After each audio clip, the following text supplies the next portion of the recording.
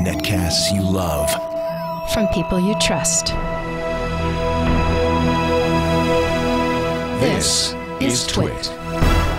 Bandwidth for the Tech Guy is provided by Cachefly. CACHEFLY.com. Hi, this is Leo Laporte, and this is my Tech Guy podcast. This show originally aired on the Premier Radio Networks on Saturday, August 27th, 2011. This is episode 799. Enjoy. The Tech Guy podcast is brought to you by Netflix. Watch thousands of TV episodes and movies on your PC, Mac, iPad, iPhone, or TV instantly. All streamed directly to you, saving you time, money, and hassle. For your free 30-day trial, go to netflix.com/twit. Steve Jobs, the founder of Apple, has been gravely ill, originally with pancreatic cancer, most recently with a liver cancer. His medical prognosis seems to have gotten worse, although they're not talking about it. He had a liver transplant last year, came back to work. So in the past, even though gravely ill, he hasn't quit. He stayed in the saddle. Took a leave of absence, let his number two man, Tim Cook, the COO, the Chief Operating Officer, run the day-to-day while he got better, but then he came back. But this letter he sent on Thursday doesn't, it's what put me in the kind of elegiac mood. To the Apple Board of Directors and the Apple community. I've always said that if there ever came a day, Steve wrote, when I could no longer meet my duties and expectations as Apple's CEO, I would be the first to let you know. Unfortunately, that day has come. I hereby resign as CEO of Apple. I would like to serve, if the board sees fit, as chairman of the board, director, and Apple employee. As far as my successor goes, I strongly recommend that we execute our succession plan and name Tim Cook as CEO of Apple. Both of those things, by the way, happened. Steve is chairman of the board. He's on the board of directors, remains an Apple employee, and Tim Cook is the CEO. He goes on to write, I believe Apple's brightest and most innovative days are ahead of it, and I look forward to watching and contributing to its success in a new role, implying he's going to be around. But then, and this was the thing that kind of choked me up, this last sentence of the letter, I've made some of the best friends of my life at Apple, and I thank you all for the many years of being able to work alongside you. Steve. My suspicion, and I'm sure everybody thinks this, although it's something you don't want to say out loud, is that Steve's health has taken a turn for the worse, and he wants to spend the rest of his time, however long that may be, with family and friends. But you know that somebody like Steve, Apple was his life. And so saying goodbye in such a final way to day-to-day operations at Apple is really, I think, in a way saying, yeah, it's time for me to prepare for the next stage in my journey. And it's devastating news for those of us who have been watching Steve Jobs for the last 3 decades create a company that is unparalleled in the history, not only of technology, but of industry in general. He is a Henry Ford. He is a Bill Gates, and in many ways towers above even them with his innovative skills, his artistic vision, and his willingness to accept nothing but the absolute best from himself, his employees, and from his company. And he did that. And you can absolutely say, and again, I'm not writing his eulogy. I'm just putting a coda on his career at Apple. You can absolutely say that since Apple was founded 35 years ago, Steve Jobs has, not single-handedly, he's had many great people work for him, starting with Steve Wozniak. But even Steve Wozniak will say that the genius that made Apple what it is was Steve Jobs. He put the team together. He took products that were not in and of themselves innovations necessarily. The Apple II wasn't the first personal computer. The iPod wasn't the first MP3 player. The iPhone wasn't the first smartphone. The iPad was not the first tablet. And yet, in every way, the products he created, invented, created, and made a category. He was the first to take the personal computer and make it ours. He was the first to take MP3 players and make them usable. He was the first to put smartphones in virtually everyone's pocket. And of course, with iTunes, he transformed the music industry. Really an amazing man with an amazing vision and genius. And I know we're not saying goodbye to Steve Jobs, the man, but we will miss him in the technology industry. Truly an amazing fellow in many ways. And like many great industrialists and innovators, an iconoclast, a guy who could just make you so angry, a guy who came off as very arrogant. The little time I spent with him, it was very clear he knew that he was the smartest guy in the room. There was just no question in his mind. And you know what? He probably was. I don't think there's any question about it. And if you ask, well, what is Apple going to be like with Steve Jobs? Well, without Steve Jobs, and the only example we've had is those few years that he was forced out of Apple Computer by John Sculley, and Apple wandered in the wilderness for years. Jobs went off to found Next Computer, and then to take a little company called Pixar and put it on the map. Came back to Apple about, what is it, 11 now years, 12 years ago. A company that was almost bankrupt, that was, I would say, months away from folding, and turned it into perhaps the most valuable company in the world today. Truly amazing. Truly amazing. 8888 Ask Leo is the phone number. And yes, there are definitely negatives, but I don't think this is the time to talk about the negatives of Steve Jobs. He's quite a character. But you know what? It takes a certain amount of arrogance and will and power to do what he did. You can't do it. I don't think you can do it and be a nice guy at the same time. And in many ways, he was a nice guy, but not always a nice guy. 8888 Ask Leo. If you'd like to talk about that, we can. 888-827-5536. We've got James DeRuvo with his quill pen scribbling away at the Tech Guy Labs website, techguylabs.com.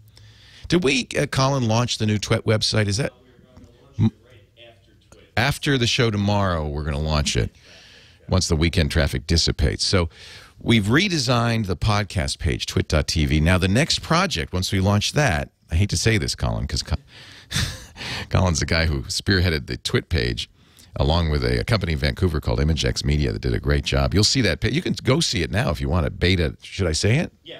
It's okay? Yeah, it's fine. We can send 1 million people there. It won't go down? Yeah, I warned Chris. You warned Bear and Chris, the sysadmins, that we would be going to beta.twit.tv. Not finished, almost finished. You can take a look at it if you want there. But it'll be going live on Monday. But the reason I mention that is because as soon as that goes live, we start to work on the new Tech Guy site. And I know I've been saying this for a long time. I know practically as long as I've been doing the show, I've been saying we need a better website. We have one now, techguylabs.com. I encourage you to go there. You have links to the chat room, links to the video, links to all the previous show, and of course, James DeRuvo's great show notes. And we are working on a better site, which we'll have out probably by the end of the year. Leo Laporte, the Tech Guy. Be a good time to tell you a little bit about Netflix. What was I watching on Netflix last night? Oh, man, I am such a huge fan of Netflix anyway. And for a long time, I did the DVDs. I still have the DVDs gathering dust under my TV. I don't need to do it really so much anymore because now I've got Netflix streaming. Well, we all do. $7.99 a month. I don't know. I think I might turn off the discs. This is so great. So many great movies, always available. And you don't have to plan ahead. You just think about it. Not just movies, TV shows. Love Arrested Development. I'm going to go back through the old Arrested Development series. Such a good show, wasn't it? I wonder how many episodes they have on here. Oh, all 3 seasons. So that's season 1, 22 episodes. Season 2, another 18. That makes 40. 53 episodes. That should keep me busy for a while. The thing about this, when you do TV shows this way, it's like eating candy. You just can't stop at just one. You just, it's so good. Mad Men is on there now. My daughter and son just watch Family Guy just from beginning to end. There's like 18, I don't know how many 100 shows on there. Glee. You got little kids? Great for little kids because this streaming is not just on your TV. It's on your iPad, your iPhone, 24 different Android phone models, Windows Mobile. So it's great on these portable devices. Of course, your Xbox 360, your PlayStation 3, your Nintendo Wii, pretty much anywhere you can stream now. I love it. $7.99 a month. Now, I know I'm preaching to the choir. You're all Netflix customers already, right? Of course you are. But if you're not, you can try it free for 30 days. Netflix.com/twit. And do me a favor. If you like the radio show, you want to support the Tech Guy podcast, if you listen to the podcast, and you're already a member of Netflix, tell a friend, family member. They'll thank you. 30 days free. Netflix.com/twit. We thank you for your support. Some great stuff on here. On the Ralph Nader bio. I like to watch the documentaries because these are things you don't even see in the theater. Lots of great documentaries. You feel like you've learned something in there. Understated 20th century period pieces based on a book. Talk about a category. Netflix.com/twit. Leo Laporte. Hello, hello. You say goodbye. I say hello. That's appropriate. Of course, you know Steve Jobs, huge Beatles fan. In fact, I truly think that getting the Beatles on iTunes, which only happened a few months ago, in some ways was one of the things Steve wanted to do before he retired. I'm sure. Do you think somebody like a Steve Jobs has a bucket list? Things I'm going to do before I retire. Get the Beatles on iTunes. Build a giant spaceship office building in Cupertino, California. Beat Bill Gates at Bridge. I don't know. He's got a list. Have you seen the building that the Apple is going to build now? And Cupertino is where Apple's always been. It's where Steve and Woz grew up as kids in high school, met in high school. Did their first business. Steve Jobs and Steve Wozniak. You know what their first business was? Selling blue boxes. Those are the devices that hackers use to hack, or used to use to hack the phone system for free long-distance calls. Woz would make them. Steve would sell them. Woz tells the story. I love it, too. He said, every time I'd invent something, I'd bring it to Steve, and Steve said, we could make a business out of this. That tells you something about Steve Jobs. He wasn't the electronics whiz, although he was good. I mean, he soldered those boards along with Woz in the garage. I mean, he was there. But he wasn't the genius at inventing that Woz was. But he sure knew how to productize, to make something a great product, and to push the inventors until they made something truly awe-inspiring, or as he would say, insanely great. That's a skill. In our chat room, somebody's saying Jobs was a car salesman. Well, if he was a car salesman, he was selling the best. He was the best darn car salesman I've ever seen. He was a salesman. He was a marketer. I mean, there's no doubt those amazing keynote speeches that he gave were the best marketing in history. The fact that the rumors that would go around as Apple prepared one of those keynotes, the rumors that are going on today about when is Apple going to release the next iPhone? Is it going to be September? No, it's going to be October. I heard it's going to be October. No, it's going to be September. I mean, you can't buy that kind of press. Everybody's talking about what's Apple going to do next. And that you can point squarely at Steve Jobs. 8888 Ask Leo. That's the phone number. Let's see. Mike is in Los Angeles. Our first call of the day. Mike, Leo Laporte, the tech guy. Hi, Leo. How are you? Wonderful. How are you, Mike? I've got an AV receiver. It's about 4 years old and hooked up to my TV and my DVD. Now, I put it on mute, took it off of mute, and then no sound. I unplugged it, tried everything. Still no sound coming out of the speakers, not even a hum or anything. Sounds like you blew a fuse. Believe it or not, those AV receivers are fused. You know, I can't. I love the faith that you place in me, that perhaps somehow I can, with my X-ray vision and my supersonic hearing, go through the radio into your living room and figure out what's wrong with that AV receiver, but I'm afraid, alas, that I have not quite perfected those abilities yet. I'm trying. Let me see. No, can't. My suspicion is, though, and this does happen, and there's a little fuse on the back. You could check and see if that's what happened. Before you do that, though, you might also check the speaker wires and all of that stuff. What I'll use this question for, because I really can't figure it out. I don't know.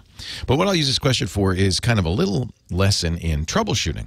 It's really simple. In fact, if you think about it, I'm sure you could come up with this.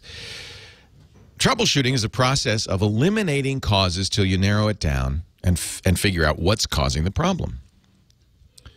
Sherlock Holmes invented it. Remember, he said to Watson, he said, "Watson, I eliminate all the possibilities, and whatever remains, however unlikely, is the fact, the cause of the matter." It's simple troubleshooting. Now, in my book, the best way to troubleshoot is to start with the easy stuff first. If you have a pretty good idea, like in this case, fuse, sounds like the fuse, then maybe go straight to it. But if you don't, start with the easy stuff. Check the wires. Plug them and unplug them. Make sure the power is on the AV receiver, that it's turned on, things like that. Do the easy stuff first. The cabling. Try swapping the cables or plugging into another source, that kind of thing.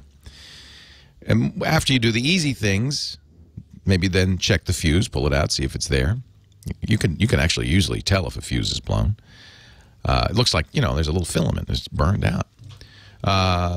And then you have to get to the harder stuff, and that's the stuff inside the AV receiver. And now, it's not like a tube receiver. Maybe it is. I don't think it is.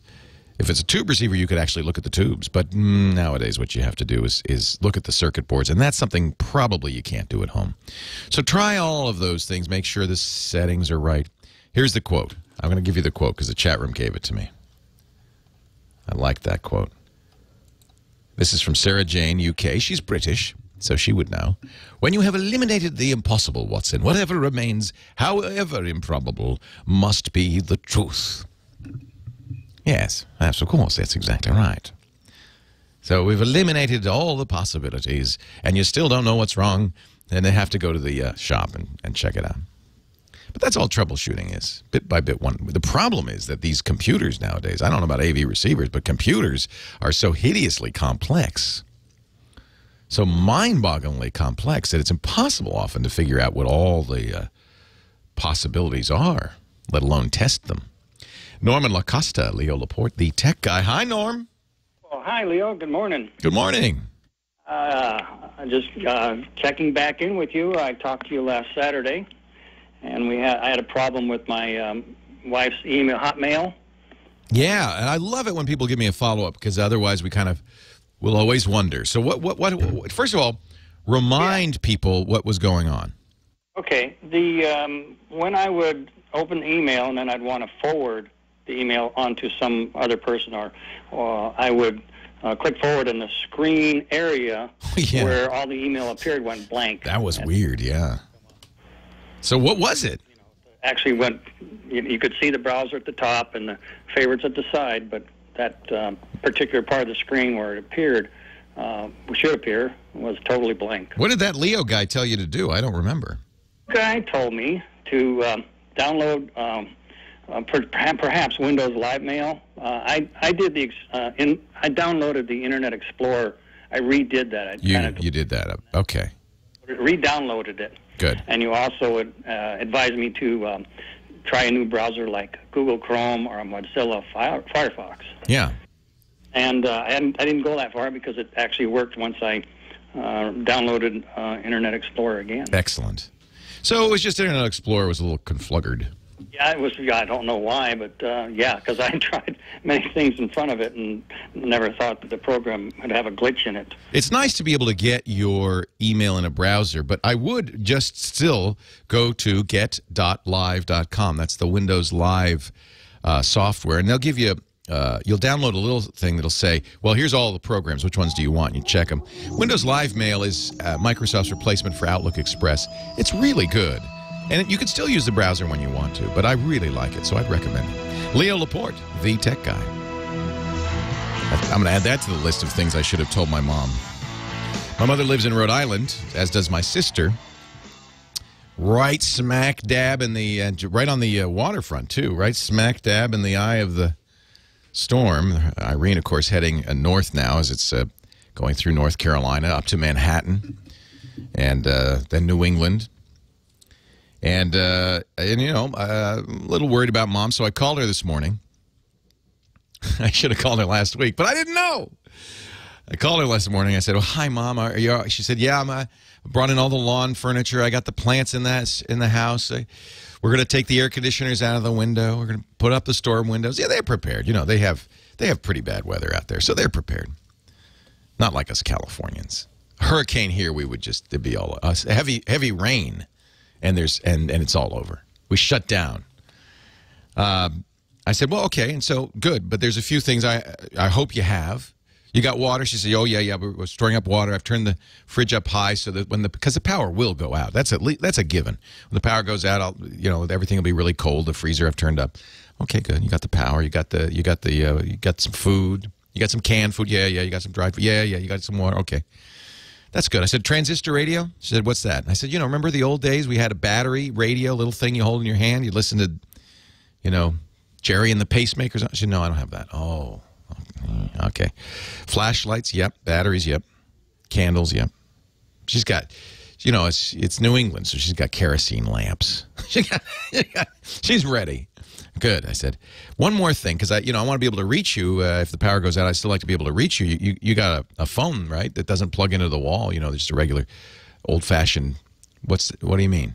I said, well, there's two things. You plug the phone into the phone jack, and then you have your phone, because it's a cordless phone, you plug into the power, but you have a phone that doesn't require power. You just plug it into the phone jack. She said, no, what's that? I said, don't you remember in the old days we'd have a black rubber phone, right? Western Electric. You'd rent it. You couldn't buy it. You'd rent it, and it'd plug into the wall. She said, oh, no, I don't have one of those. Should I have one? Yes. It's not too late if you're in the affected areas. Everybody. In fact, now that you're thinking about it, everybody should have one of these. You don't even have to plug it in. The old kind, like a princess phone, like the old kitchen phone, anything that plugs into the wall, because the phone company will keep that going even if the power goes out. The way that works, tiny little bit of power goes down the phone line from the phone company. The phone company has generators that'll keep going. She said, well, my neighbor has a cell phone. I said, no, Mom, that's the first thing that's going to go. If the power goes out, the cell phones go out. That's the first thing that's going to go. In fact, the FCC is doing a little investigation. Was it the tornado? Or I can't remember. I guess it was the tornado. The cell phone system kind of got bogged down by so many emergency calls, and the FCC is angry. They said, well, these cell phone companies, people are relying on this for emergencies. You shouldn't fail the minute somebody, because of congestion, the minute people start using it. So they're investigating. I mean, it's probably not a good idea to rely on cell phones. Get yourself one of those phones that are not powered. They just go into the wall. A battery-powered transistor radio. She said, well, the neighbors have cell phones. They'll knock on my door if there's an evacuation. I said, Mom, those... Oh, dear. Oh, dear, oh, dear, oh, dear. We'll get her one. I wonder if Amazon delivers in hurricanes. But the problem is that it's too late now to plan, right? You need to do this now. So if you're at home and maybe this is your get out and about on a Saturday afternoon and you're going to do some shopping, go on over to the Radio Shack or the hardware store, get one of those old-fashioned phones that just plugs into the wall. That's a good thing to have. Transistor radio, disaster packs. There's lots of things you can do. But your internet's gone when the power's gone, and your cell phone's gone when the power's gone. And make friends with a ham. That's another good idea, because the ham radio. This is when ham radio leaps into action. The hams that are part of the emergency services sectors, and there are quite a few of these in the ham radio community, all will have generators or battery backup. They'll have ways that they can communicate even when nothing else, including the telephone, works. Greg in Glendora, California. Leo Laporte, the tech guy. Hi, Greg. Hey, how you doing? I am well. One of those hand crank jobbies. You'll love it. Yes, you can get a hand cranked radio. The Gizwiz, our gadget guy, loves these things. I don't know why. He's got a disaster mentality, but he'd crank them up, They have flashlights that you power. They have a radio in there. That's a great idea. Yeah. Oh, but I got a little miniature problem. You're gonna love it. All right. I'm with Time Warner and Time Warner Cable, and I'm trying to decide, should I take their virus protection or should I stick with my Nod 32? Stick with Nod 32. Cable companies nowadays, ISPs, most computers, they all come with trial versions, sometimes completely free versions, usually of McAfee or Norton. I hate those. I hate them. Me too. Me too. You and me both, dude. So, yeah, if you've already purchased Nod 32, do not take the free antivirus. The truth is, even Microsoft's free antivirus, Microsoft Security Essentials, is superior to either Norton or McAfee. I don't like either of those. They slow you down. They're just not great. If you're cheap and you don't want to buy something, Microsoft Security Essentials is fine. It's Microsoft.com/Security Essentials. You have to have a recent version of Windows to use that. And if you want to buy it, I love Nod 32. They're a sponsor, but they're really the one I recommend. It's very lightweight, very effective. So yeah, I'd get rid of just because your ISP gives you something doesn't mean that's what you should use. They make a deal, you know. Let's go to Menifee, California. Larry on the line. Hi, Larry. Hey, good morning, Leo. Good morning. What can I do for you? Well, I'll tell you, I've been pulling out my hair. Let's see, I got a few left. And by the way, I'm a veteran ham of 42 years.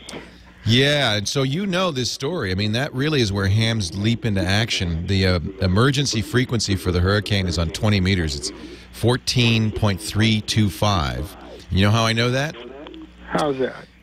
Kilo 9, Echo India Delta. Mr. Bob Hiles in our chat room, and he's telling us. So 14.325 if you're a ham. Or even if you just have a shortwave radio, you can listen on 20 meters. You can hear the emergency communications going on. Excellent. Hey, Bob. Okay. You know Bob? Oh, yeah. Who doesn't know Bob? He's the most famous. I'm discovering the most famous ham in America. And there's you and several. Oh, just a mini ham. Somebody sent me a note saying, how dare you call yourself a ham? Oh, and my sister just passed her tech, too. So yeah! I think, you know, it's never been easier to become an amateur radio operator. The test is easy. You don't have to learn Morse code anymore. And you can get these little handy talkies, and boy, it's great. Yeah, it really is. Yeah, her suffix is QDS, Quick Draw Sue. Did she apply for that, or she just got it? No, she got it, you know, but when she goes for her general, she's going to acquire my dad's old. He passed away in '97, so we're going to resurrect that call and carry it. Isn't that a nice idea? Oh, yeah. I love that idea. So there you go. Well, what can I do for you today, Larry? Well, I'll tell you, my sister gave me this laptop and then I took my old Pentium 4, reformatted it, and gave it to her husband, who now has my old computer, just as happy as can be. Great. And I upgraded to this i3. I would have got an i5, but hey, listen, you know, it's better than what I had. Well, if you think about it, you went from a Pentium 4 to an i3. That's like, 21st century, baby. That's you're doing fine. Yeah, so I'm basically using it as a desktop with portability. I have low vision, so I plugged it in via HDMI to DVI to my ViewSonic 22-inch monitor. All right, hold on. We're going to hear the rest of the story in a moment. We got to take a little break here, okay? Hey. Thank you, Larry. Leo Laporte, the tech guy.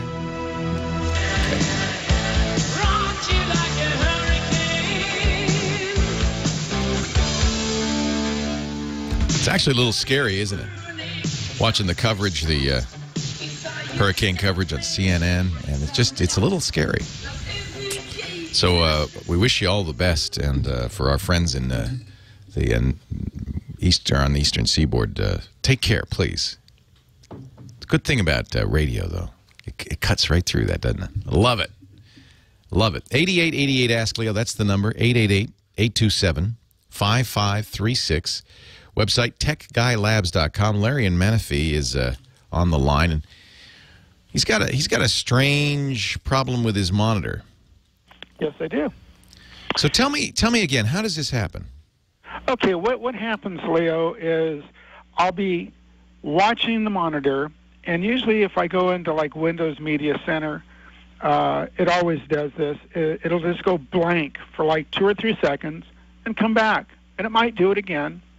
Yeah, that's normal when you're doing something like going into Windows Media Center, because the monitor is changing its resolution. Okay, but then my wife can be, cruising the net and stuff, and then it'll just go blank. Or if she's playing a game, it'll just go blank and then come back. And it's very annoying. And I was on with tech support for HP for several times, and they said, "Oh, well, just before you send it in," which I don't want to be without this thing for 3 weeks. That's like the last thing I want to do. Is to just do a total system restore. Yeah. Redo it. Yeah, I don't. Okay, let me tell you why they do this. This is for their convenience, not yours. Exactly. The problem is, and I completely understand it, is it's very difficult to troubleshoot a computer if you don't know what software, what drivers, all that stuff are on there.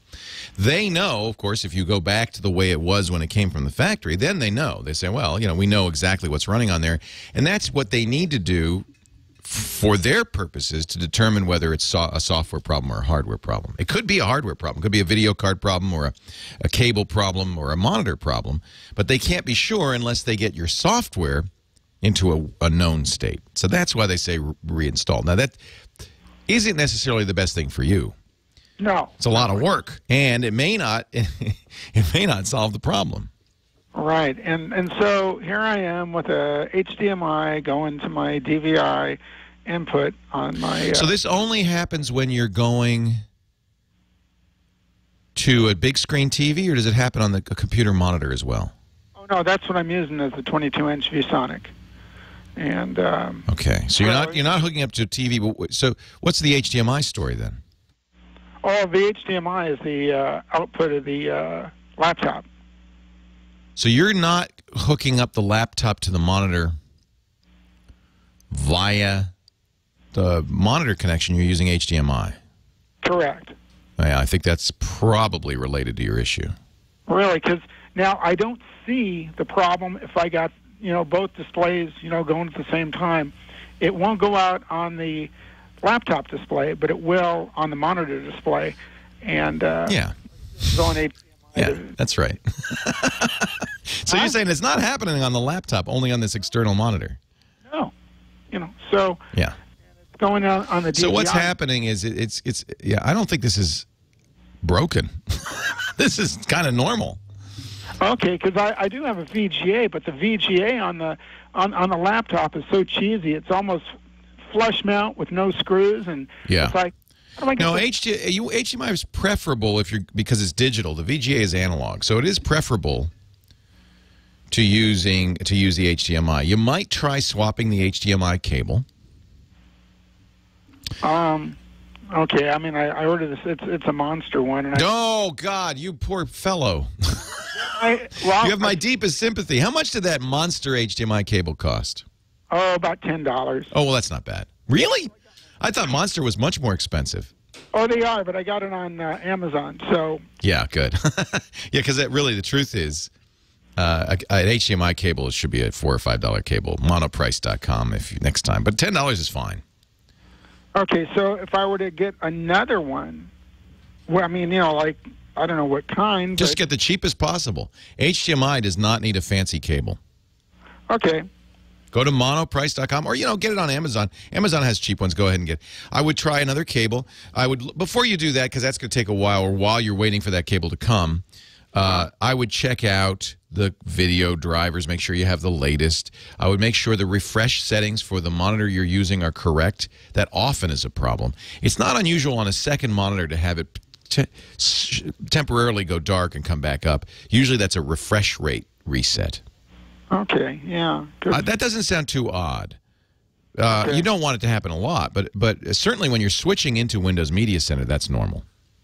And then also I've got it set to the native resolution. For the monitor, for the ViewSonic. Yeah. You want to make sure both resolution and refresh are correct. Okay. Make sure you don't have go into your power saving settings. Make sure that the screen blanking is turned off. Screen blanking? Oh yeah. That's in your if you in your control panel, you'll see power settings. You want to make sure that at least try this. Set the screen blanking to never. Okay, I've never seen that before. Oh yeah, that's certainly something you might want to check. You know, look in that little light bulb thing. Okay, because I was reading this morning about, well, turn your brightness down. You know, okay. So I've tried everything, Leo, and it's just, you know, I'm usually pretty good at this stuff, but this is really, you know, and I don't want to let it down until I get it fixed, and until I get it fixed, there's no rest, and it's just bugging me, and I want to. Yeah, I would make sure, because, you know, your screen will sleep. Make sure screen sleep is turned off for sure. That's in the power settings of your control panel. You know, that's something certainly to look at. Again, we're getting back to this troubleshooting thing. There's so many things it could be. I would try all of the software, you know, checks and fixes first, and then maybe it's not, you know, a $5 cable. It's not bad to have more than one, but then maybe I would look at that. So you go to Control Panel, and if you're using Windows 7, they have this terrible category thing. I can never find what I want, so I turn that off, because then I can see all of the control panel things as individual things. Now, what do they call it in Windows 7? It used to be called, what was it, Power Management? Yeah, Power Options. There it is. You go into Power Options. You have to change plan settings, because they only have, you know, 2 basic plans. Change plan settings, and you'll see a turn off display. You notice I have it turned to never, because well, I have other ways to shut it down, or, you know, maybe you have a screensaver or whatever. But if you're looking at a display to watch TV, because when you're watching video, nothing else is happening. If you have it set to turn off the display after 20 minutes, it will go blank, even though you're watching TV. So set that to never on a Windows Media Center. Sarkis, Burbank, California. You're next. Hi, Sarkis. Leo Laporte, the tech guy. Hello, Leo. How are you? Wonderful. Thanks for calling. What can I do for you? Oh, thank you very much. Thanks for teaching us all kinds of things. I learn everything, new things every week. Well, you know, it's funny. I do, too. Because a lot of times people call and I don't know the answer, or the chat room knows, or so the best way to learn for me is to do this show. If I stopped doing this show, I'd get ignorant fast. Well, you don't know in ways you helped me. I got go to my PC, and yes. I was on the other side of the world, and I had to get out documents, and it saved my butt. Isn't that great? Yep. Well, what can I do for you today? I'm launching a website, and I need to go to Vegas to show, and I need your help in getting wireless data access to present my website. And I will help you. Hang on, okay? We'll come back right after the local news. Leo Laporte, the tech guy. Well, a good day to you. Leo Laporte here, the tech guy. It's time to talk about tech, computers, the internet, cell phones, camcorders, MP3 players. We've been talking a little bit about the hurricane and disaster preparedness. I mentioned getting a phone that doesn't have to plug into the power, so if the power goes out, it'll still work. People forget we're all using cordless phones now, but those old-fashioned, remember those old Western Electric phones? They work just fine, even in a power outage when your cell phone won't and your cordless phone won't. So get one of those old-fashioned phones if you don't have one. Not a bad idea if there's going to be lightning. Not a bad idea to unplug your stuff. You may say, "Well, wait a minute, I'm on a surge suppressor, Leo. I'm fine." No, if you get a direct lightning strike, it'll jump right across that surge suppressor and fry your gear. So if the storm is headed your way, or a storm is headed your way, a thunderstorm, really a good idea. Shut everything down. Shut all the electronics down. Your home theater is even more vulnerable. Turn off your TV, your big screen TV, your AV receiver, and unplug them from the wall. And I mean unplug everything. If you have an Ethernet cable or a modem cable, those are very vulnerable to lightning strikes. Anything that could get in there. And the problem is that solid-state electronics, the chips that run all of these devices, including your home theater apparatus, are easily blown by high voltage. They're very sensitive to that. So it's a good idea if you're in the middle of a storm, Unplug all that stuff. Shut it down and unplug it. Don't rely on a UPS to protect you. And, you know, many people don't put their home theater stuff on UPSs. These things are vulnerable, maybe more so than a computer. And in many cases, you've spent a lot more money on that TV. So it might be a good idea to get a UPS or some sort of power protection anyway. But do unplug them if a lightning storm, electrical storm is on your way. Make sure you got a good backup off-site. We talked about carbonite. Any kind of off-site backup. Worst case, just do a hard drive backup and take that hard drive to work. Not a bad idea.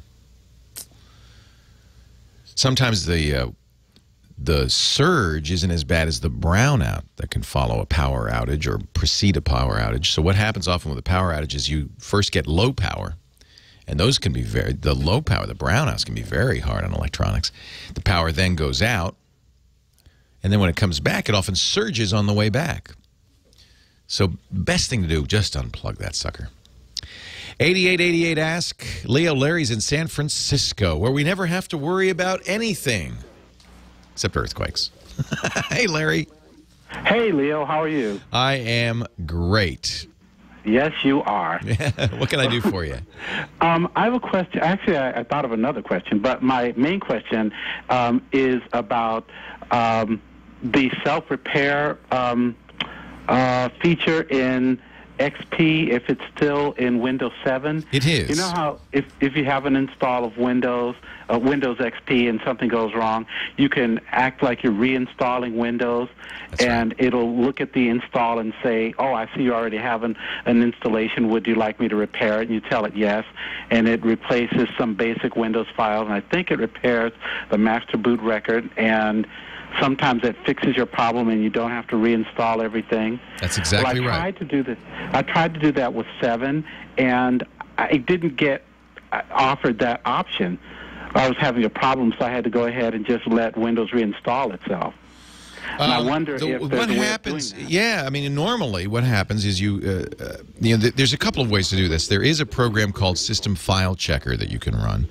That is, as far as I know, and maybe somebody will correct me in the chat room, the same thing as the repair function in the install disk. Not as good because you're running it in an existing, perhaps broken copy of Windows, but it's worth trying. It's SFC, so you get to command prompt, or you could do start run and type SFC /scan now. You'll still need your Windows install disk because if it finds a damaged system file, it'll say, all right, give me the install disk, and that's where it'll get it from. So that's one way to do it manually. The way to do it, and it's worked for me on 7, unless you have some oddball disk. Is it a full Windows install disk, or is it something that came from the manufacturer? Actually, it's a full Windows install disk, but it's an upgrade disk. It should still work. What I've done with 7 in the past is act as if you're going to install Windows. Right. You go through that whole, you know what I'm talking about. And right before it installs it, it says, whoa, wait a minute, you have Windows already. Press R to repair. You never saw that? No, I didn't see that because usually at XP it used to say, it didn't say press R. It says, do you want it to repair? Yeah. It's maybe you just missed it because it's right before the install part, and it's kind of not obvious. It says, it gives you a little message, press R to repair. You already have a copy on here. Ah, okay. Yeah. Unless you have some oddball install disk, that certainly has worked for me. No, it was a legitimate Windows 7. Yeah, it should. Even the upgrade disk, the upgrade disk is really the same disk as a full install disk. There's no... Yeah, that's how I always installed Windows. Right. My friend Paul Thurrott, who does our Windows show and is the guy at the blogger at the super site for Windows, says, hey, who isn't upgrading a copy of Windows? Yeah, exactly. I mean, for whom could this possibly be the first copy of Windows, So everybody has it. Listening to Paul. Yeah, exactly. There is a Microsoft site, which the chat room just gave me, which I like, called Create a System Repair Disk. And that's kind of neat. You do need a Windows installation disk, or it says access to the recovery options provided by your computer manufacturer. And then it has a whole process. Well, it's not a very complicated process, come to think of it.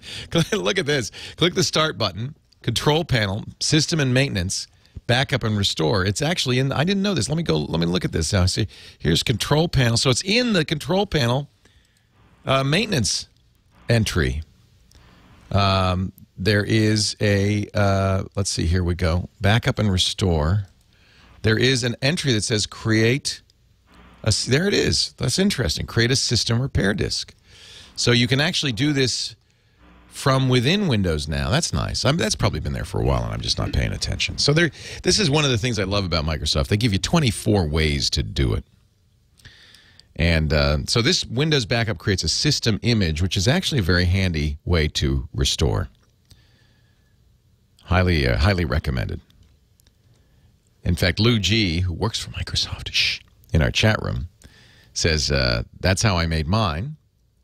And he backs up every Sunday night while he's listening. And I love that. If you make it a habit like that, you know, every night while you're watching the Ed Sullivan Show, every Sunday night, you back up. See, that's the kind of thing that you just get in the habit of. 8888, ask Leo. That's the phone number. Oh, that's a different Lou. All right. That's not the Microsoft Lou. You know what? I apologize. Sarkis was on the line. Sarkis, my deepest apologies. We were talking to you before the break, and I took another call in front of you. I'm sorry, Sarkis. Thanks for your patience. So you said you have a website that you want to demo at a trade show. Correct.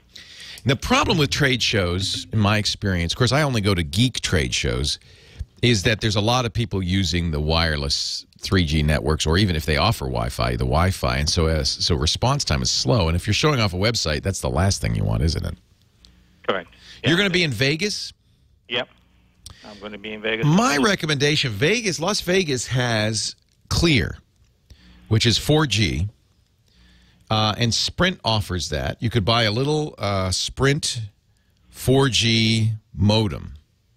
That's a USB modem, plug into your laptop.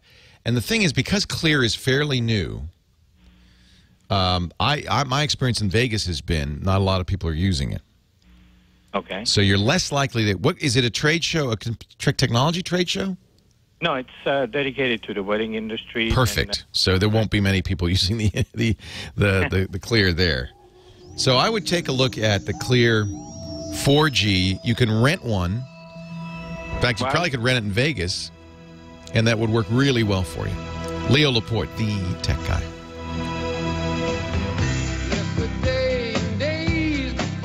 I hate to interrupt Credence, especially on a day like today. Rainy day on the East Coast, more than rain, wind, and all that stuff too. Leo Laporte, the tech guy. I hope you're surviving. We've got visitors from back east actually in the studio. In fact, Marianne and Bernard, who are visiting from New Jersey, say we may be stuck here for a while in Northern California. Not so bad. Worst places you could be stuck. Phone number 8888, ask Leo. If you've got a question, you want to talk high-tech with me, that's what I'm here for. We talked to Sarkis in Burbank. Let's move now to Neil in Marina del Rey, California, our next caller. Hi, Neil. Leo Laporte, the tech guy. Hey, Leo. How you doing? Can you hear me? Great. I hear you great. How about me? Can you hear me? Yeah, very good. Just wanted to make sure my phone was fading it out. I was looking to find out about the new Samsung Epic 4G, the next generation. Do you have any idea when that one's coming out? And also that BlackBerry Torch, that 9850, that new all-touch screen. Any idea? Yeah, the Torch I think is close. BlackBerry announced that at their BlackBerry Fest a couple of weeks ago. The Epic, I don't know actually release dates if they haven't announced them.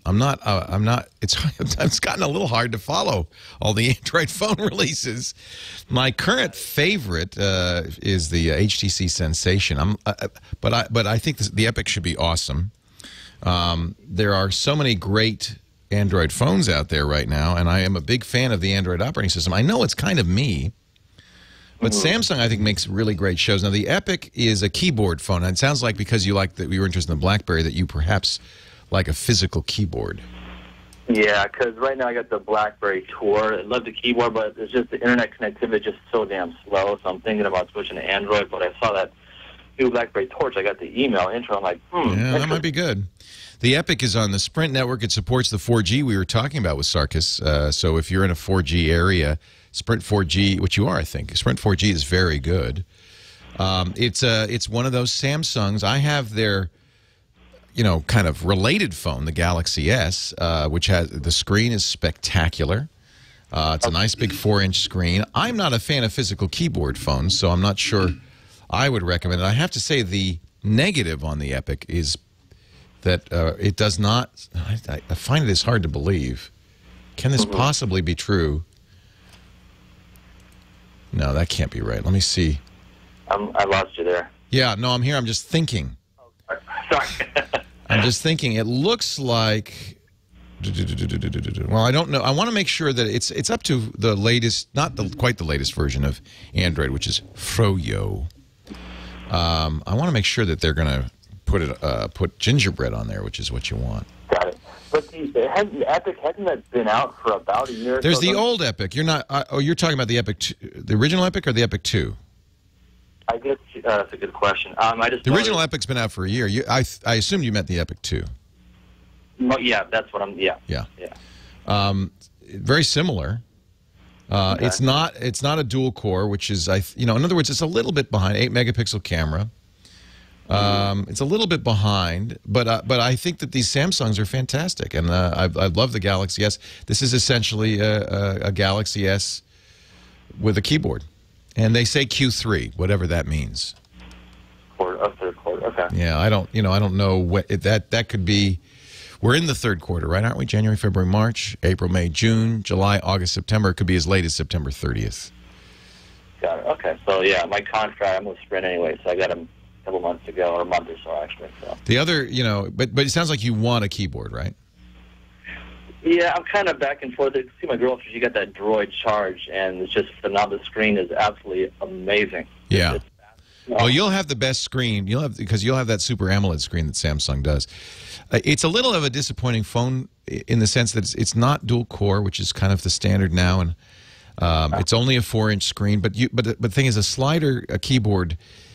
Generally, I think they assume the people who use slider keyboards aren't so worried about that they want the keyboard. Right. So, according to a rumor. July, but I guess that rumor's not true. I'm looking at thisismynext.com, which is a great site for people who are into gadgets. Peter Rojas and is it Peter Rojas? Who does that site? No, it's Joshua Topolsky. Exavin Gadget does that site, and it's a great site, but I guess they missed on that rumor. That's the problem, is that until the phone really ships, it's always a guessing game. I think what happens a lot with these phones now is that the components are in short supply, or they have trouble getting the software updates, or maybe they're waiting for Google to update, and for some reason that just the Android phones, it's very hard to predict when they're going to be out. I'm looking at a June article that says Sprint's Q3 roadmap leaked. Yeah. Samsung, let's see what they say. Now, this came out in June. Let's see what they say. Samsung Epic 2 will be out. First of all, successor to next. It doesn't say exactly when. Yeah, that's the problem. This is all from This Is My Next. So, Q3 roadmap. I don't know. You know what my answer should have been? Is this? I stand by my answer. I don't know. If you want a keyboard phone, they're getting harder and harder to get because more and more people are starting to use phones with soft keyboards, on-screen keyboards like the iPhone. And I'd give it a try because I think a lot of people who think they can't use it end up saying, "Oh, this isn't so bad." Boy Genius report says early September for the Galaxy S2. But that's not the same as the Epic 2, or is it? Well, Q3. That's all we know. Lee in New Jersey. Hope you're battening down the hatches, Lee. Ah, it's me. Hey, it's you, Lee. My God, I can't believe it. As one movie star would say in one of the past old movies, I'm not worthy. I'm not worthy. We're not worthy. I'm not worthy of this, Leo. Oh, come on. Well, I want to congratulate you on excellent show. Thank both you. Past and present. Thank you. Great studio. It looks excellent. Thank you. And I'm enjoying the heck out of all your shows as much as I can consume, humanly possible anyway. I wanted to ask you a question. I have my own little amateur podcast show that I talk about. Well, I actually rant more than I talk. I love rants. What's the name of the show? It's called Tech Rant. It's from my website, vrpcrworld.org. And I try to cover a lot of topics. Unfortunately, I sometimes come off of the main topic of technology, but I try to keep it within reason. Once you start ranting, it's hard to stop. It is hard to stop. It's like an addiction, and it feels good to watch your show and see you guys so mildly talk about issues that are affecting everyone in the industry and the consumers and everyone else. So it's kind of like your show is more of a pacifying effect to me. Yes. Very good show. We calm you down. First of all, I wanted to, like I said, I congratulate you on your show. It's an excellent show. Hang on, Lee. The congratulations can continue right after this word from our sponsors. Hang on. All right. Don't go anywhere. Leo Laporte, the tech guy. Like that. Leo Laporte, the tech guy. My phone number is 8888-ASK-LEO. My website is techguylabs.com. And before we broke, we were talking to, is it Lee or Leo? It looks like on the webpage it's Leo in New Jersey. Lee. Yes. I'm back? Yes. Is it Lee or Leo? I'll get straight to the question that I have. I was going to say, mention that I enjoy your co-host as well on one of your other shows, Dick DeBartoli. Oh, well, he's coming up, Dick, our gadget. See him live come up this coming weekend, the 3rd, I believe. Oh, good. If all goes well. Great. And just sit on the corner like a little fly and watch everything that people do. Good, and Lee. learn. Good. I wanted to ask you a serious question about technology. With all the stuff that's going on right now in the news where they're claiming that the desktop is dead or dying, everyone abandoning ship, latest casualty being HP, do you really think that the tablets or the portable technology is killing the desktop? Yeah, well, it's killing sales. I think that Steve Jobs said it best. He was on a panel about a year ago. All Things Digital does a conference called the D Conference, and he spoke at the D Conference. And he talked about this issue. Is the PC dead? He said the PC, the personal computer, laptop or desktop, is a truck. He says, if you liken it to the auto industry, you still need trucks for the heavy lifting. You need a personal computer, for instance, to develop software for a tablet. You can't develop software for a tablet on a tablet. So developers are going to still need personal computers. I think personal computers are not going away. It's funny, I asked many years ago, I asked Paul Otellini, who was at the time the chairman of Intel, if the PC was dead. It shows how premature I was. This was, I don't know, maybe 10 years ago. I said, and this was before tablets really were taken off, but it just felt to me like there were these devices coming along, like smartphones and tablets, that would replace the desktop computer. He said the PC will survive as a hub. I think he was saying the same thing as Steve Jobs is saying, that the PC itself is still necessary for the heavy lifting. But more and more of computing is going to occur on portable devices, mobile. I think we often think of new technologies as supplanting old technologies, replacing them. I don't know why, but it's just kind of, it must be a human nature. When TV came along, that's it for the radio. When radio came along, that's it for the newspaper. Well, we still have all three. So the tablet, yes, the tablet's going to be huge. It's going to be a huge category. It's going to bring computing to more people. Some people might replace their computer with a tablet or not buy a computer. That's true. PC sales are not down. They're not down. There have been blips where perhaps people go into Best Buy and they buy a tablet instead of a PC. Look, we all have limited budgets. You can't spend $500 on a tablet and then another $500 on a PC. So people are going to maybe purchase fewer PCs or spread their purchases out. However, I think we still need them. And I think certainly people who are doing video editing, photographers, people who create content, writers, are going to end up getting something with a keyboard and a big screen. It's not going away. Remember we all thought we'd have a paperless office by now? I think the actual facts are there's more paper than ever before, not less. New technologies don't usually replace the old, which is not to say that tablets and smartphones aren't taking over the world. In fact, more and more of companies that watch how people surf, how people get online, the amount of mobile traffic coming to websites now is skyrocketing. More and more, that's how people are getting online. 8888 asked Leo, I'm still going to use a truck. I'm a truck driver. I'm going to continue to use a truck. Lee, thanks for the call. I appreciate it. George in Houston, Leo Laporte, the tech guy. Hi there. Before I ask my question, I'm wondering, do you still stream this show live on the Tech Guy Video Network? The network is TWiT, which is my podcast network, This Week in Tech, and you can watch this and all the shows I do live at live.twit.tv. So, George, you're on right now. Wow, I was looking at it right now. But listen to your local station. I don't want anybody to think this replaces the radio version of this show. Yeah. We also make a podcast version available. But if you want to see the video, and I think it's nice to once in a while tune in to see the beautiful new studio we've built. But really, frankly, it's a talking head show. The easiest way to do it is to listen on the radio. Wow. The cable company Comcast sent me a router. Aren't they nice? I installed it.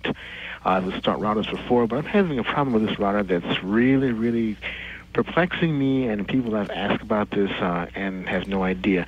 I see people having the same issue on the internet because have been complaining about this.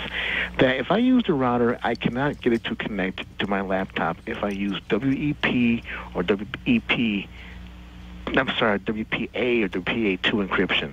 It works fine if I just use WEP encryption or no encryption at all. And I've made sure everything's up to date in my computer. How old is the laptop? About 3 years. Yeah, so it supports WPA. I mean, it says WPA in the settings, right? Yes, and I've used WPA before with another router. Okay, so we know that the laptop itself. What we're talking about, by the way, folks, is wireless encryption, which is very, very important. So any wireless router you use, certainly in your home, should have WPA2. I recommend WPA2 turned on. What that means is that anybody who wants to get on your network has to know the password. They have to log in. It keeps the packets that are flying through the air from that router encrypted, so no one can kind of watch what you're doing. So it's really important. In fact, it's the only security I think you need on a wireless network. The older version, WEP, is not as good. It's been broken. So you're right to be concerned, George. You don't want to use WEP, even though it will work. I'm very puzzled as to why... I've Googled this, and it seems that people are having trouble with this. The actual router itself is the Netgear WNR 1000V2-VC, and I've seen lots of people complaining about it. I even got through the Netgear, and Netgear saying they're claiming it's the receiver in my computer. But I'm saying if that's the case, why does it work fine with another router? And so, can other computers get on WPA on this router? I've not tried another computer, but I've tried other routers with my computer. And yeah, but I would see if you can try another device. Maybe the WPA isn't working on that Comcast. And I was going to say, I've used, I connected with my Roku box. It works fine with that. Using WPA? Yes. Okay. So we know WPA is, that the router is doing the WPA presumably properly. Have you tried different flavors of WPA? There's WPA Personal, WPA Enterprise. Use Personal. Enterprise looks kind of complicated to set up. I never tried that.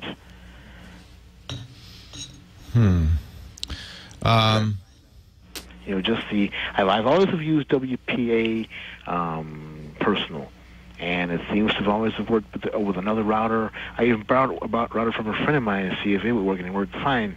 It's just something... Chat room has a bunch of suggestions. I'm going to just feed a few of them to you, George. I'm not going to ask you whether you tried them or not, but these are things that you might want to try. One is, of course, changing the frequency. Some routers do 2.4 gigahertz and 5. Try one or the other. See if they're both broken. Try N as well as G. Sometimes you could tell the router, don't even bother with G, just do N. Sometimes it could be that the SSID is confusing Windows. You might try changing the SSID. Make sure that you are using personal on both ends. They have to be compatible. I would try a few of those. Leo Laporte, the tech guy. WPA does not take 3 seconds to hack AHAM73.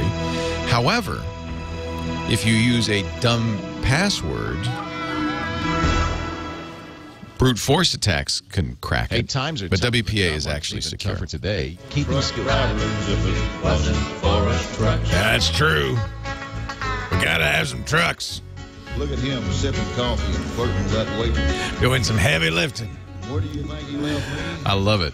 I love it. Yeah, I hope computers don't go away. You know, I have to say, in my career, I've been doing this kind of thing, Tech Talk, on radio since 1991, 20 years. And it was really a computer talk show for the first probably 10, 15. It wasn't really only till maybe 4 or 5 years ago that smartphones started coming out. And really computing stopped being just computers. It started being your phone, it started being tablets. It really did start to change. And even home theater and all this stuff. It's all high tech. It's all technology. And I went kicking and screaming. I said, I'm not a gadget guy. Don't think of me as a gadget guy. I'm a computer. I'm a serious technologist. I'll have to be honest with you. I mean, all of the advances, everything that's exciting that's happening right now is happening in the mobile space. There hasn't been a lot of exciting stuff to talk about in computing for some time. This is computing. These little things, these are computers. So it's an artificial distinction anyway. Whether it has a keyboard or not, big deal. Mark, Norwalk, California. Leo Laporte, the tech guy. Hi, Mark. How you doing, Leo? Wonderful. How are you? Pretty good. Well, speaking of trucks, I think I built a bulldozer. Tell me about it. I'm only limited by my internet connection, which that was my question. I wanted to know, like, what would be the fastest internet connection available, because that's the only thing I'm limited by. So you got like a state-of-the-art i7 processor in there, and how much RAM? A hexacore with 12 gigs of DDR5 at 2 gigahertz. You must be a gamer, right? A little bit. Yeah, what video card? A Radeon 4870 HDX2. Wow. How much did you spend on this thing? A lot. You don't even want to know, do you? You've never even added it up. Yeah, actually, I have, but it's been a while. You got a truck. I built this thing about 3 years ago, but I've upgraded a few things here. You got a bulldozer. Well, that's one of the nice things about doing that, is that you can upgrade as you go. So now, here's the thing. There isn't an answer to the what is the fastest internet question, because it's very dependent on where you are. And also how much you want to spend. You can always get faster internet. I'll give you an example. Here in our new studios, because we do a lot of streaming and we do a lot of uploading, and internet is really what we do. I'm an internet broadcaster, so having a good, high-speed, reliable connection is worth it. So currently we have a connection from a local internet service provider called SonicNet. They do, because the phone company's 2 blocks from here, it's very close by, we can get copper phone line in here and put a high-speed connection on it called Ethernet to the First Mile, or EFM. I would guess it's an ADSL type, but I don't know. And it gives us, we're getting 35 megabits back and forth. By the way, that's called symmetric. Most internet connections are asymmetric. Much faster download speed than upload speed. You might look on your contract or whatever, see what your internet service provider promised you. Usually, the download speed will be 4, 5, 6, 7, 10, 20 megabits, million bits per second. The upload speed will be 768 kilobits, maybe 1 megabit or 1.5 megabits per second. It'll be a tenth of what your download speed is. And that's a little bit of an old-fashioned way of thinking. Because it used to be most people did a lot more, surfing and email. The incoming stuff had to be faster than the outgoing stuff. But nowadays, you make a podcast, you make video, you're uploading photos, you're uploading video. You may be using a lot of upstream.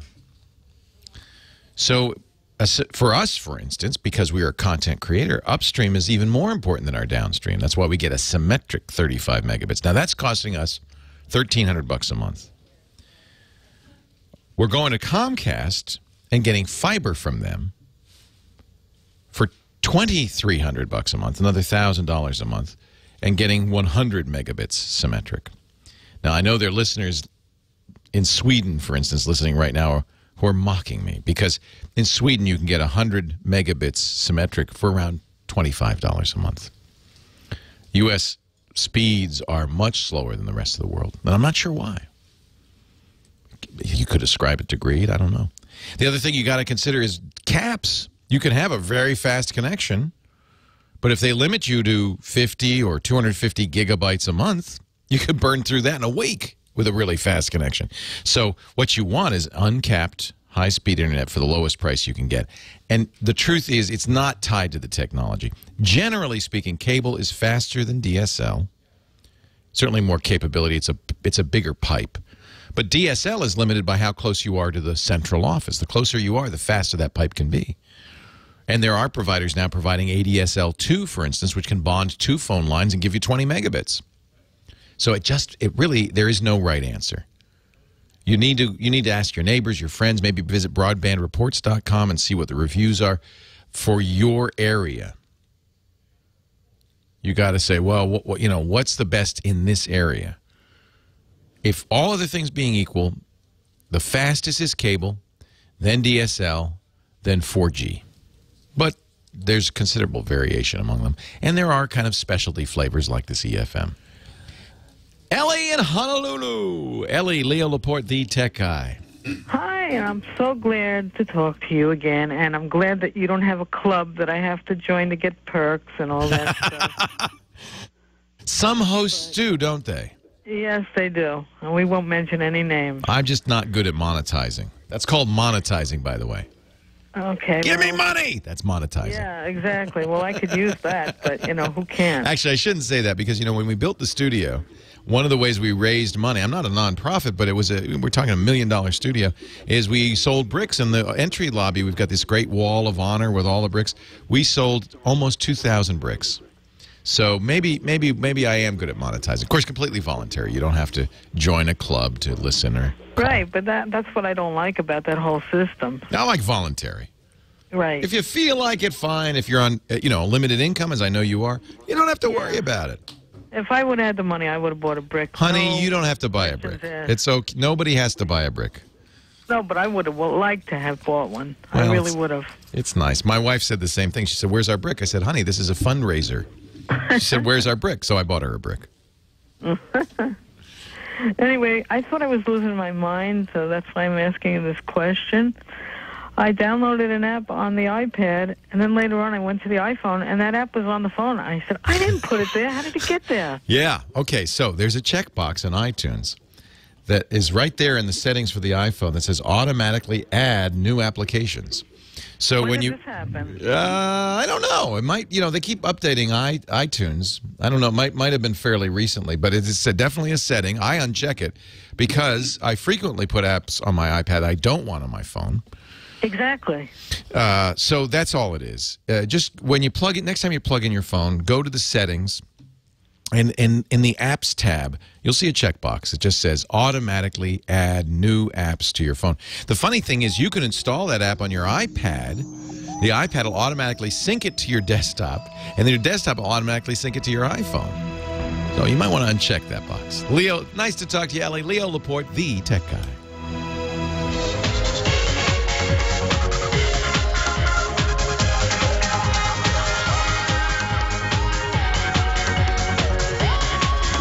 Well, hey, how are you today? Leo Laporte, the tech guy. And it's time to talk computers, the internet, cell phones, camcorders, MP3 players, home theater, all that jazz. Our gizwiz, Dick DeBartolo, Mad Magazine's maddest writer, joins us at 47 after the hour today. But until then, I'm answering your questions.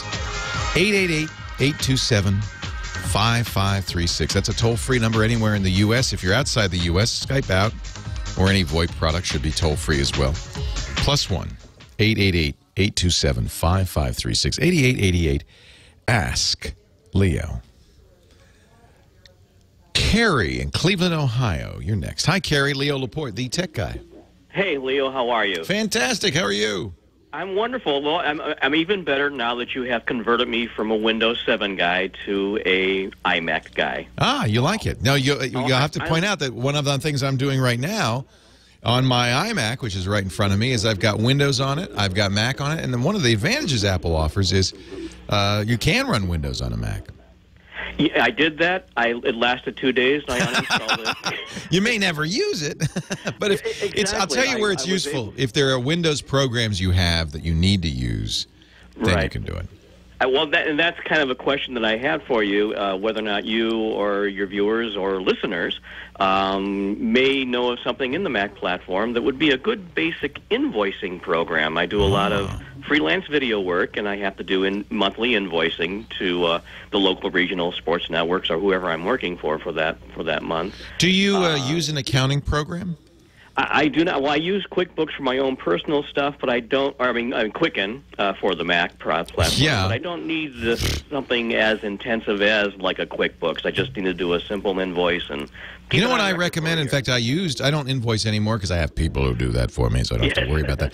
But when I was by myself as a freelancer, I used FreshBooks all the time. Now, it's not a program; it's a website. But you don't really. In some ways, I think this is better than having a dedicated program to do it. It's a website that lets you upload your logo, custom invoices. If you do time and hours, it does the tracking on an iPhone or a little website. Doohickey. It will mail invoices as well, print invoices and mail them, as well as invoice over the email. The nice thing about the email is you can have a button on the email that says pay Carrie right now, and your client can just use a credit card or PayPal or one of the authorized.net and pay you, which is a really clever thing. And I loved this system. It's gotten better over the years. It's and here's the best part: it's free for up to 3 clients. Oh, okay. And then it's not very expensive if you want to add more. So it's certainly easy to try it, to start out and try it. Right. I think I will do that. I appreciate the suggestion. Yeah, I'm a big fan. There are a couple of other online invoicing services like this. The nice thing about online is it's not, you could invoice them anywhere. In fact, they have an app. You can invoice them from your phone. Right. Well, that's one of the things I noticed on the App Store was, there's a couple free ones, but they're very, very basic. And then some of the ones that are pays, you don't want to be buying $20 and $30 programs just to try them out. Right. I would say try FreshBooks, and I think you'll find it's exactly what you want. Sounds like a great suggestion. Yeah. I appreciate it. Hey, thanks for the call. Oh, I should mention. I got to do this as a disclaimer. They don't advertise on this show, but they do advertise on some of our podcasts. So I do have a financial relationship with FreshBooks. They're an advertiser. I should always say that, shouldn't I? Happens that I used them for years, starting in 2004, long before they were an advertiser. GetHarvest.com. Slayer Dork's telling me in the chat room is another one that's online with a free trial. GetHarvest.com. Not familiar with them. Let me take a look. Easy Time Track, send invoices, run your business. That's cool. A lot of big businesses use this one. This looks pretty cool. So there's many choices. And, of course, the reason I asked him if he uses, say, QuickBooks is most accounting programs will, of course, do invoicing. That's kind of built into accounting programs. That's pretty much automatic. Janet, Southern California, Leo Laporte, the tech guy. Hi, Janet. Hello there. You don't sound like Janet. No, I'm not. Well, who did I push the wrong button? Wait a minute, I did. Hold on. I'm going to get the call screen to talk to you because I don't want to put somebody on the air without talking to Gina first. Now I got Janet in Southern California. Hi, Janet. Hi, Leo. Thanks for taking my call. I pushed the wrong button. I apologize. You're welcome. Thanks for calling. No problem. I do a lot of swimming, and I like to listen to my iPod. What do you suggest as far as headphones?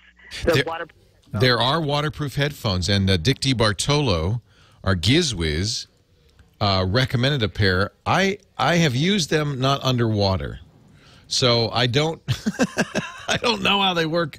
Let me see if I can find the name because it's been a while. Which ones did he recommend? Was it the Surge? I think it might have been the Surge. I'm seeing. Audio.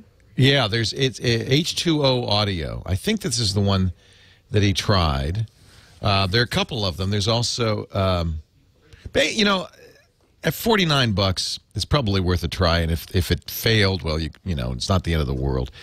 Any headphone is ultimately going to be a little vulnerable to water where they go in your ear. You know, but I guess these look like they're pretty well sealed against the elements.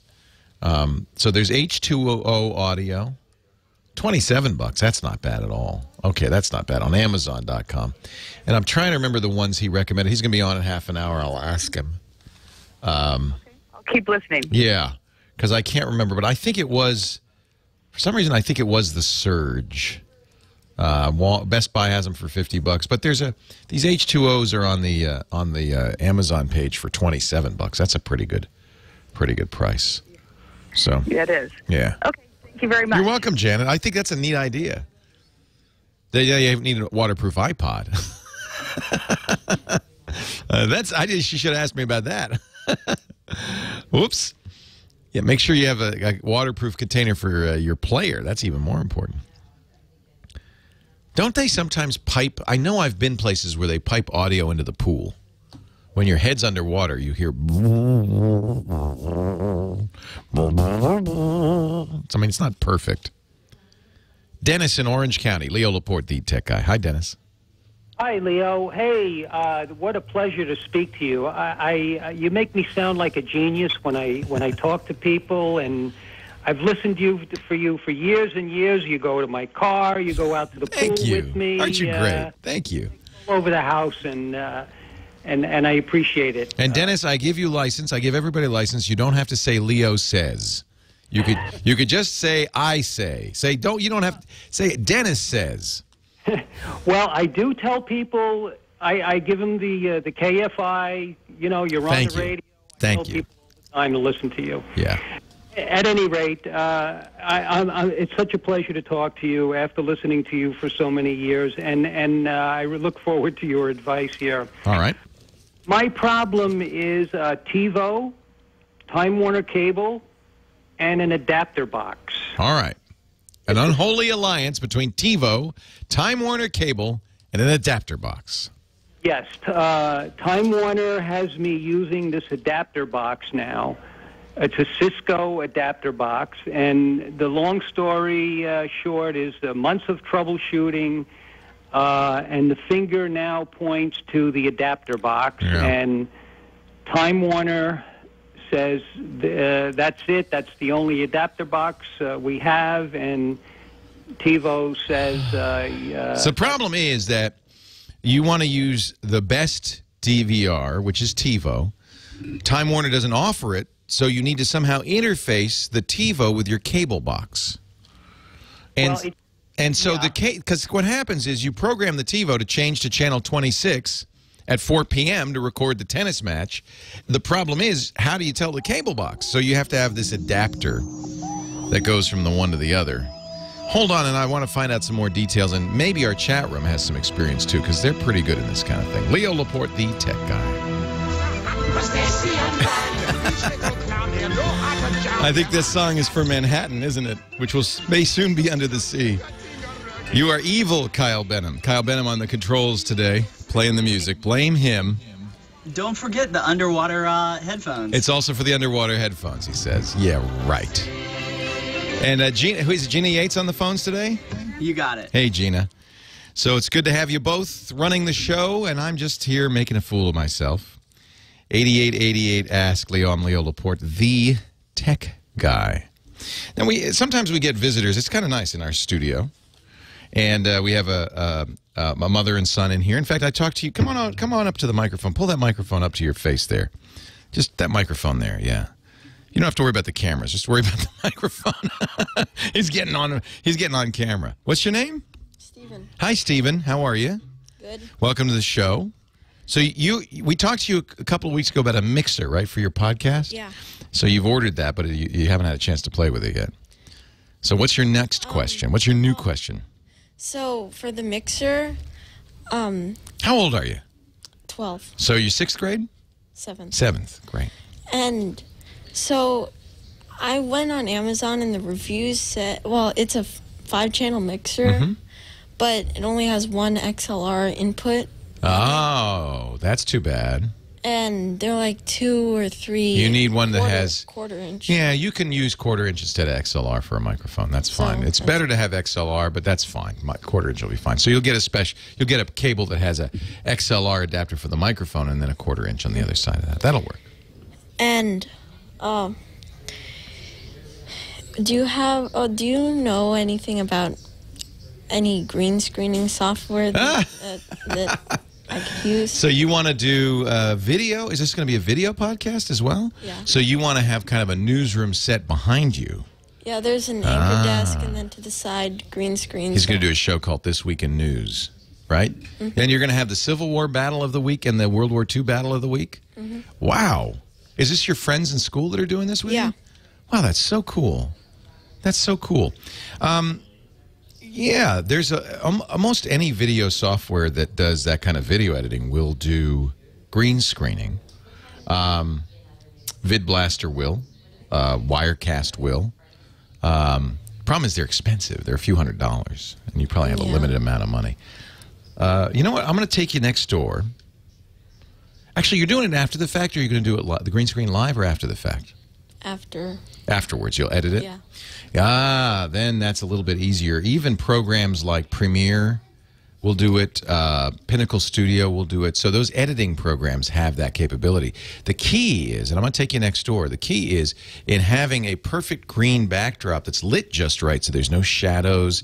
And that's more important even than the software, because even if the software isn't super great, if it's a good green behind you, it's easy. We call that keying it out.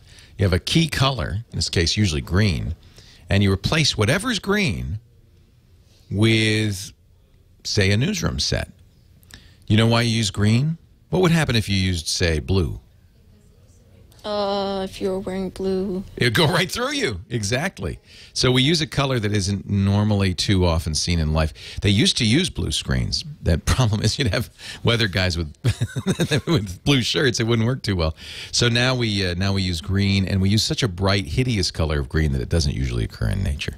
Do you should I get Premiere Elements or Premiere Pro? Elements is all you need. Okay. Yeah, I think that's a good start. It's less than $100. Mom's happy about that. It's about $79 if you shop around. And last question, what program do you use, or how do you design the lower thirds for your... Well, so we're using something called a TriCaster, which is a very expensive, fancy switcher. That's what does all the lower thirds for us. If you wanted to do lower thirds in something like Premiere, it'd be pretty easy to do. You just create them and kind of apply them on top of it. There's probably a plug-in for Premiere that would do that. Let me look around and see. Because what you want is something with an alpha channel. So what that means is that it's a graphic that's transparent. You know, like transparent GIFs, or there's a transparent part and then there's a non-transparent part. That's the name of the person or the logo of the show.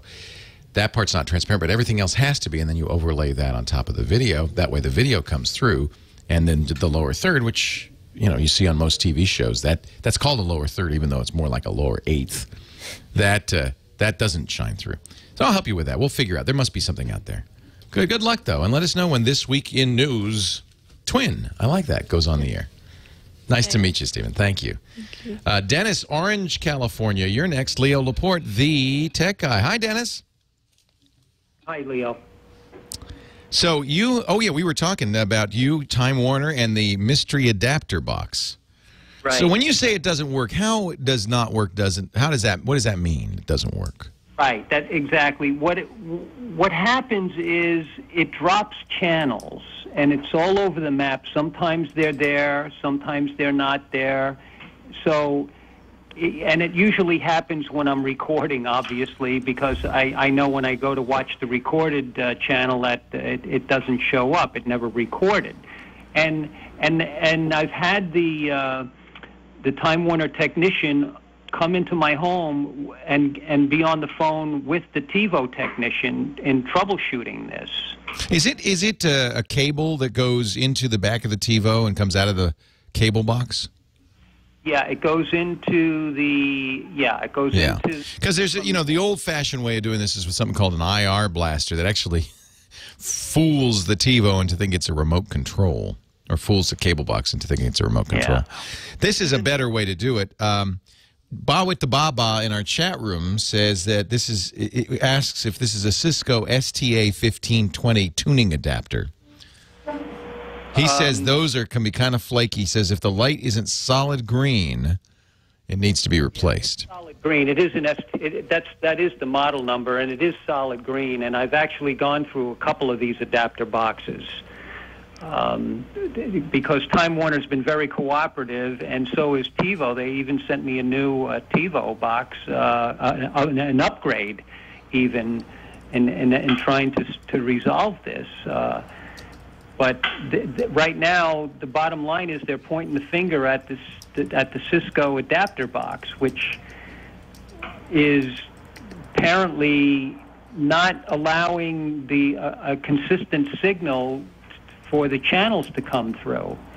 And they did a hot wire, right from the adapter box, which it goes from the cable goes directly to the adapter box and then into the TiVo. Yeah, no, I understand. It's,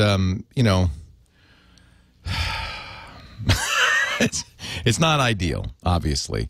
And this is the problem. And, of course, you don't want to use Time Warner's DVR because it's not anywhere as good as a TiVo.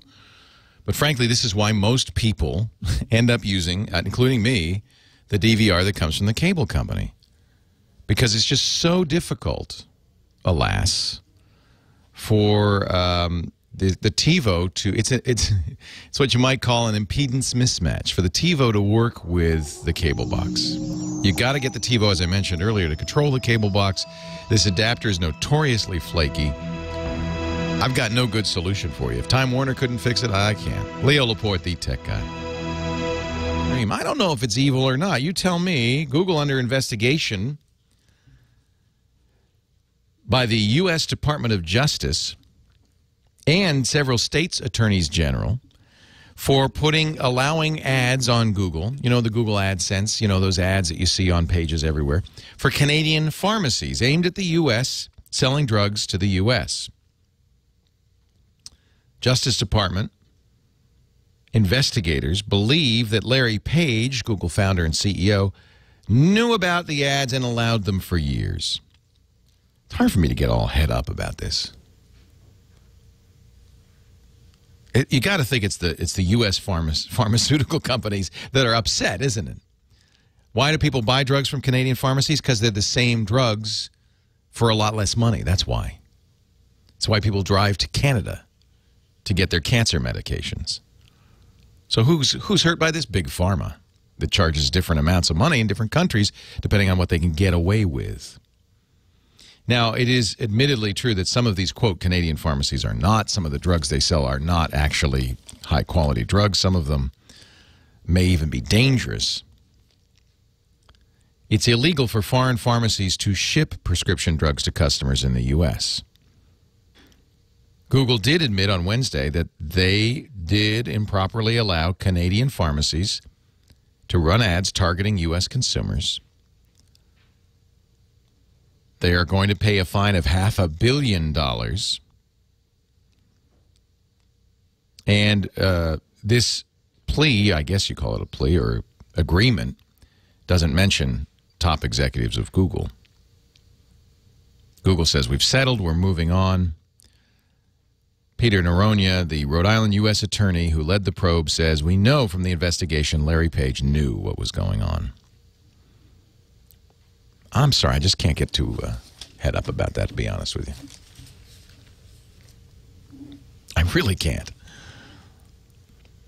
Lance in Springfield, Massachusetts. Hey, Lance, Leo Laporte, the tech guy. Hi, Leo. I have a review and a joke and a question. First, I'll give you the review. You had suggested to me maybe 4 to 6 weeks ago I was looking for a headset for Bluetooth, and you had suggested the B250 XT Blue Parrot, and I couldn't be more pleased. This is you're a trucker, right? So it's a very noisy environment. Right, right. And the Blue Parrot, it's handling that noise cancellation well. Well, what do you think? I'm talking to you on it now. Are you driving? Oh, yeah. We're going 65 here there, brother. Oh, it works great. I can't believe it. Yeah, that's what I say. Not only that, but the charging, I mean, I've only charged it maybe 2 times in a month. I don't use it, a lot, but still it holds charge forever. I mean, I'm coming from a Jawbone, too, and I'd have to charge that frequently. And to tell you the truth, I could never get on your program with the Jawbone because wow. it didn't cut it. But this does an amazing job. Well, this one has a boom mic that goes right next to your mouth, and that's one of the reasons. You know, the Jawbone, the microphone's way back by your ear, and I have to say I've never been comfortable with that design. You know, I always feel like, well, how can it hear what I'm saying? And what's that now? You can hear me, I hope. But I would just think this is a better design because the boom's next to your mouth. Of course, it has a lot of noise canceling. I don't hear any noise from the cab, and that's pretty amazing. Yeah, it is. Yeah. I'm very pleased. Plus, I got it off of Amazon, so I saved, maybe $25 to $50 from the retail spots on the, truck stops. So I was happy about that, too. But I wanted to ask you, what is the similarity between the present administration and the Apple Corporation? I don't know what. No jobs. That's good. That's very timely. I like it, Lance. Did you make that up or did you hear it somewhere? No, I heard it, but I was hoping that you would. I had not heard that. I like it a lot. No jobs. You can use it later. I'll use it Sunday on TWiT, on This Week in Tech. I'll say, no jobs. What's the similarity between the economy and Apple computer? Well, you said, okay, so you said a review, a joke, and then? And a question. A question. I mean, my laptop has, and my C drive, it has, 66 gigs available, but, I mean, only 4 gigs of free space left, and I don't have hardly any data, music, or pictures. It's remarkable how hard drives can fill up. Those are the things that fill it up, though. You're saying you filled up 62 gigs. Right. And you can't figure out what's on there. Right. I can't see it because I have virtually no data left. I mean, I've wiped everything off. I've gone through disk cleaner and disk defragment, and it still doesn't make an appreciable difference. And I don't know where to look to find what I could sweep out. First of all, it's not a very big drive, but it shouldn't, if you don't have a lot of heavy media on there, that should be enough. There's a program that's free, that's great, that will give you a visual look at what's on your hard drive so you can kind of see where the big files are, because it could be a cache file, it could be temp files that are taking up a lot of space. So it's a Windows machine, I presume. What's the program? It's a You're saying you're on a Windows machine? Yeah, Vista. Okay, so I'm not gonna. Don't write this down. You're driving, but I'll put it in the show notes. James will at TechGuyLabs.com. It's called WinDirStat.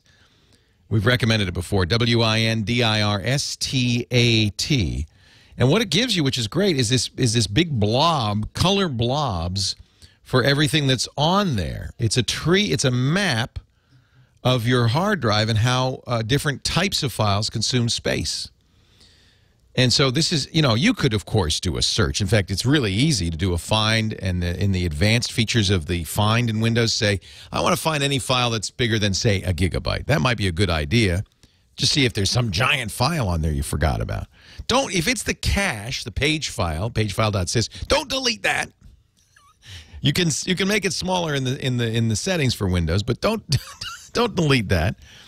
Be careful with that. But WinDirStat, WinDirStat, is great on the Mac. Web9476 is right. He's suggesting something called Grand Perspective. It's exactly the same thing. It gives you a colored blob for every different file type. It's a great way to figure out what's on your system. So I'd recommend either. And thanks, Lance, for the review. I love getting the feedback after the fact to make sure. And I can't take credit for this pick. This was out of the chat room. Trucker's headset, or headset for anywhere where there's a lot of noise and you want good noise cancellation. It's the Blue Parrot from VXI Model number is B250XT. And one of the reasons it's got good battery life is it's big. There's lots of room for a battery. One of the reasons it sounds good is there's a boom mic that goes right next to your mouth. But they do have active noise canceling in it, too, kind of like in your Bose Quiet Comfort headphones. And that makes a big difference, too. The Blue Parrot 250 XT, and I'm glad that worked for you. Nice to know. We can once in a while come up with a good recommendation. Dick D. Bartolo, the Gizwiz, Mad Magazine's maddest writer, coming up at 47 after the hour to give us our Gadget of the Week. But first, Scott in San Diego. Hi, Scott. Leo Laporte, the tech guy. Hey, Leo. How are you today? Fantastic. How are you? Excellent down here in San Diego. A little warm. Show off. What can I do for you today? Yeah, iMac that's, a year old, running Snow Leopard, upgraded to Lion. And I Googled this problem, and I'm seeing a lot of people having the same problem. But my Wi-Fi went away, and when I click on the... Bad Lion. We'll talk about it. Bad Lion when we come back. Leo Laporte, the tech guy. Bad Lion. We're going to try again. Say hello to Dick D. Bartolo, Mad Magazine's maddest writer. Can you hear me, Dick? I can hear you. Can you hear me? I can hear you. Are you surviving? Is Irene on its way? Well, you know what? It's coming after midnight. And you did a gadget, Leo, a year ago this week that I'm going to talk about today because it is a big help to me right now. It is Drop Cam. Oh, yes. We use it in our studio. I took my Drop Cam down to my boat. I sent you an invite if you want to see the picture from I do, yeah. So we can watch your boat sink later in the day. We'll be able to just watch it go right down. Oh, thanks. Right. Well, my plan is to stay with my boat all the way to the bottom. Like a good captain. But the marina will be locked at 6 p.m., and all boat owners must evacuate the marina. And I thought, wait a minute. My drop cam, I'll take it out of my front window, run down, and put it on the boat. I hooked the router up to 12 volts, so it's running off the 12-volt battery. And I have it up here on another monitor. So even though I can't be there, if I see anything really happening, I'm going to run down and jump over the fence. It's rocking pretty good already. This is this is just the pre-storm. So the pre-storm. So the drop cam. Okay, this is cool. So the drop cam is on your boat itself in the marina. Yes. Exactly. So I have it pointed so I can see the stanchion out front. Now, you need Wi-Fi for this to get back to you. Is there Wi-Fi in the marina? Yes, there is. It comes in through the phone line. Perfect. So I have that. And way in the background, I hooked this up yesterday. I can tell when the Hudson's getting rough because I can see the white caps. Right. And it's really a great way. And then the guy across the street from me, across the dock from me, walked by yesterday, and he said, Is that a camera in your window? And I said, yes. He said, could I share that feed? Because my boat's going to be in your view. So I said, oh, yeah, I'll send you an invite so you can... we do the same thing. You know, we had a drop cam watching our construction, and now it's just sitting there watching me work. But I like drop cams. Now, drop cams, how much? They're like $150, $175? They're not cheap. $199. $200. But you get audio and video, which I like. Right. The sound version, I think, is $279, okay. Unless it's changed in the Okay, it's a little more expensive for video. But I also like this feature. I can go back in time. So you can actually, if the boat sinks at midnight, you could scroll back to midnight and watch it over and over. Doom and gloom. Really? Don't you want to take your boat up and put it on blocks or something? Well...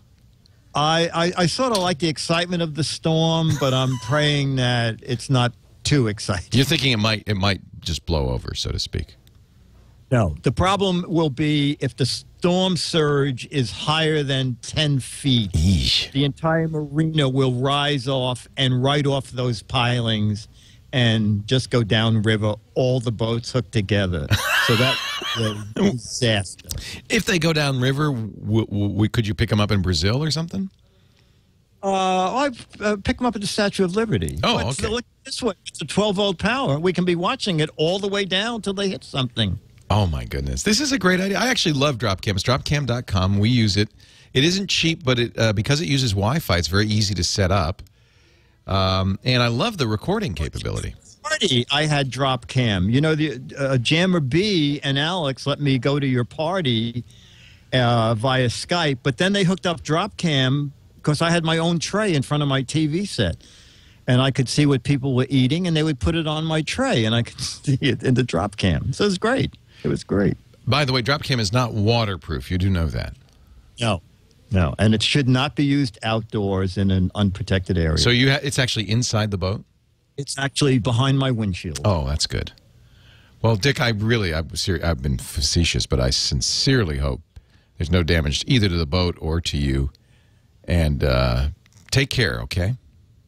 Okay. Dick DiBartolo, you're going to go to his website, gizwiz.biz. Now, this Dropcam is not a public Dropcam, so not everybody can see this. But okay, you know what? Or is it? Is it public? You know, I don't know if I made it public or not, but I will. There's no downside, right? Not to you. When you send 5,000 people to watch it, Dropcam may not be too happy because they host it on their site. But we did that with ours, and I think we had quite a few viewers watching. You know, I'm amazed there are no sunbathers out there on the boats. No, there are none. And this is the last chance to play the What the Heck Is It? I thought I'd throw that in. Yeah, please do. Gizwiz.biz is his website. It's a chance to win an autographed copy of Mad Magazine. And what do you do, Dick? It ends on Thursday.